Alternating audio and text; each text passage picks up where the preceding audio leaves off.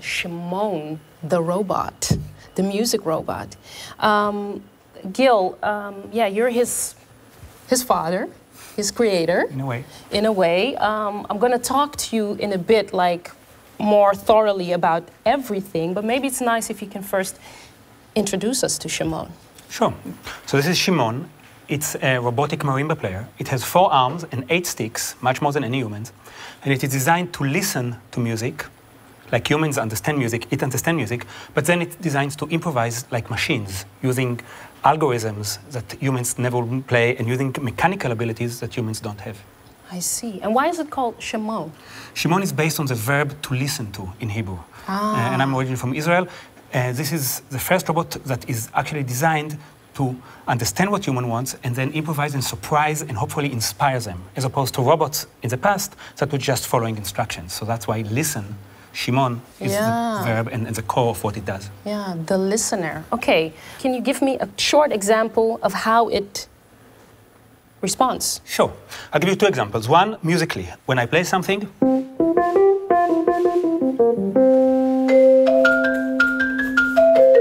so you see it played back, it's similar but a little different, and it improvises. If I play something else.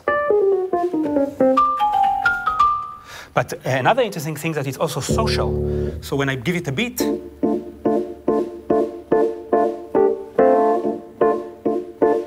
oh my God. He's like bouncing on the beat. It understands the beat. And then it can start play and improvise based on what we play. Because we feel that visual cues and social cues are very important. And it's like almost like he's looking at you and nodding. It does. And he can do that with the rest of the band as well. And you will see it in the song. Okay. Let us what's the name of the song? The song is Oh by Zach Kondak. Okay, we're gonna listen to you. Thanks. What kind of music was this? So this is the first time we're trying to go into rock. We used to play jazz because jazz is about improvisation, but now we're trying to explore other genres, and this is the first rock song. Oh, yes. Okay, Shimon is moving away a little bit from the jazz now. To the jazz, to the hip-hop, to the reggae, but also rock. Oh, Lord World, watch out. Let's talk about him a little bit more. You just told me before, like, you know, you showed me what he can do. Let's start with why did you build him? Like, how did that idea come about? So I played with humans for many years, and humans are great, really. I love humans. But at some point, I actually got into computer science, and I asked myself, what happens if a computer will play with me, understand what I play, and think like humans don't think, use algorithms that humans don't use. And then, back then, when I still wrote code, now I have students, I wrote some basic applications that listens to piano, and then do all kinds of mathematical manipulations that computers can do. And humans can't. Things that require things like fractals or genetic algorithms. But what was missing for me is acoustic sound. Okay. Because no matter how good your speakers in a computer, there's something about the acoustic sound that is much richer. Yes. And then I thought, what could have digital brain that can improvise in interesting ways, but also acoustic sound? And the answer was robots. And that's where I came to Geogia Tech, and I worked with students. Because Geogia Tech is? Is a university in Atlanta. Technological, so I had great access to mechanical engineers and electrical engineers, because I wasn't, I'm still not. And we built the first robots that actually played drums that allowed for acoustic sound. But what we figured out is there's much more in robotics than just the fact that sound is acoustic, because they are visual and they are social. And you can get to play with them and feeling that you're playing with an entity of its own that can inspire you and can surprise you. So we build on not only acoustic sound, but also on the visual cues that you can synchronize and coordinate and plan together how to play. You know, just like a guitar player and a bass player have to finish together, Shimon can also see me and understand what I'm doing based on my gestures, not only based on my music. Wow. And we also try to learn how embodiment works, how music is being created, not only with ideas that are abstract, but also based on the body. So for example, I give an example. I will never come up when I'm improvise with an idea that requires 11 fingers, because I don't have 11 fingers. Shimon is similar. It's interesting to explore how we can play different music based on understanding his body. So all of these areas are really inspiring, and then we allow our students and colleagues to compose for it.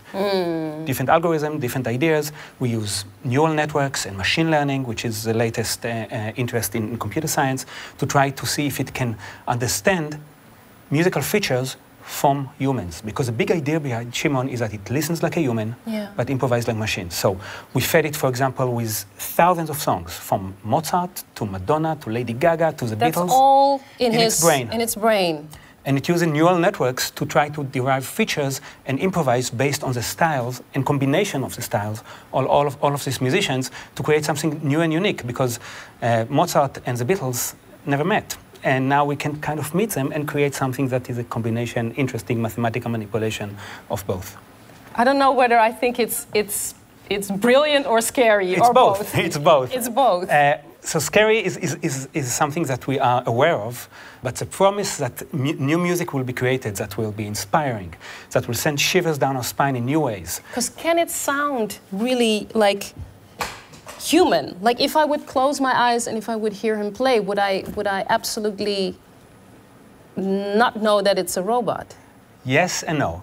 There are some elements that really belong to human. You know, the bobbing the head, we're trying to imitate human. Yeah. But we also celebrate that it doesn't sound like human. Yeah. We want you not to think it's human, we want to think, wow, what did I just hear? Yes. Is that, so if you hear the song, you'll see that there's combinations of things that sounds kind of robotic, but also sounds a little human. Yeah, and but that's the charm. That's the idea. All right. And you just said like you had access to a lot of, let's say, technical people in Atlanta, and you're not that technical. What were you when you started? What are you? I don't know what I am. What are you, Gil?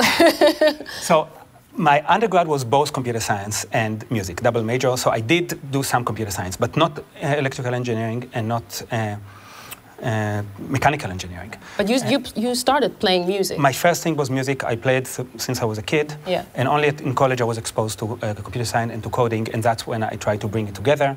And through students I also brought, and colleagues, I brought the hardware and the mechanical engineering into the... Something that I also thought was interesting is that you said that a lot of children, when they teach music, the emphasis lays on technique and a lot of training, and you feel that something else is more important than that. Right. So I feel expression and creativity can be taught and can be explored without figuring out first the technique and creating the right sound and knowing all the harmony and theory that you need to know. And this is my work back at MIT when I did my grad school. I developed all kinds of toys and instruments for children to be able to get directly into the heart of creating music without learning necessarily how to put your fingers on a piano or how to press a cello string. And this instrument allows you to bang on what we call beat bags and to bend their antenna and send music back to each other and immediately deal with a high-level musical aspect such as tension and release and stability without necessarily knowing this is a quarter note and this is an eighth note and this is a triplet. So the creativity is very important. And it can be taught immediately before you get into the mechanical and into the theory and technique. Wow. Okay, so Shimon also knows how to be creative. Now something else I think is very interesting is that on his data is 10 years of playing experience. It's interesting to see how people come and go, develop their own application, write their own songs, leave some heritage, and other people come and build on this and continue to develop Shimon. Shimon today is much better than when it started. First, it was only hands, because I wanted the acoustic sound. Yeah. Only then we developed the head for the social cues and the visual cues. And today it plays much more better, much more interesting things, and there are more moments where I feel, hey, that was interesting, I didn't expect it. That maybe even was inspiring, maybe even emotional. In the beginning, I was mostly forgiving it because it was not doing what I want, but now I call it he and not it, and it actually can be inspiring and surprising and fun to play with. And when you say emotional, I mean, he doesn't know emotions. Music is such an emotional thing, both for the one that is playing, also for the one that's listening. What does it mean in practice that he doesn't know emotions?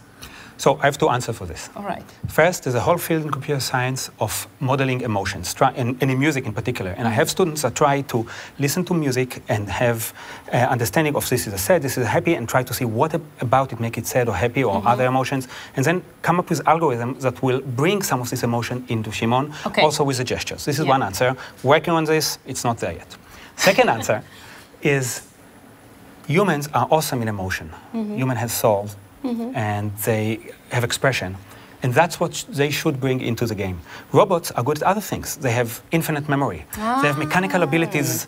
They have algorithms that humans never use. And the idea is that you bring your emotion and soul, they bring what they're good at, everyone brings what they're good at, and hopefully there will be a spark that will create new music. I'm getting it. So it's not the plan for it to replace musicians in any way, but it's to complete. Complete and interact and inspire. And inspire. Humans. I wish you the best of luck with that.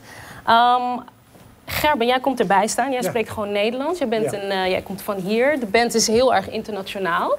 Hoe is het om met Shimon te spelen? Want ik ben natuurlijk zelf muzikant, dus ik weet hoe belangrijk de interactie is tussen de dynamiek tussen muzikanten op een podium. Kan je dat krijgen van Shimon? Nou, ik denk dat we hebben 1 avond gerepeteerd. En, dus dan kun je nog niet alle gebieden verkennen.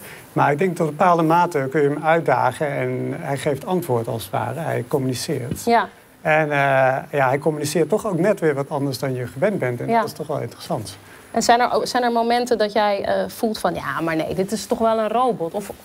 Of is het wel organisch? Nee, dat gevoel van het is een robot was heel snel weg. Dat was eigenlijk, want je speelde, dat zullen we in het volgende stuk ook doen. Dan speelt iedereen een soort kort fragment. En Shimon reageert daarop. En het heeft altijd iets met wat je speelt. Dus hij luistert echt. Dus je voelt je wel connected raar genoeg. Ja. Ah, bijzonder. Ja. Jullie gaan nog net geen biertje drinken na afloop. Hebben we wel met de rest gedaan, maar hij wou niet mee. Dus, nee. Oké, nou superleuk. We gaan naar nog 1 stuk van jullie luisteren. Ja. Ik ben heel benieuwd hoe dat dan klinkt en welke richting dat opgaat. En mensen kunnen natuurlijk gewoon nog naar Shimon komen kijken. En we gaan het zien. Ik ben heel benieuwd. We're gonna listen. Thank you so much for being here. And good luck with everything. And if you invent, I don't know, an even bigger one that plays, that's a one robot band. We'll let you know. Come back. Okay. Yeah? Gil Weinberg, thank you. Thank you.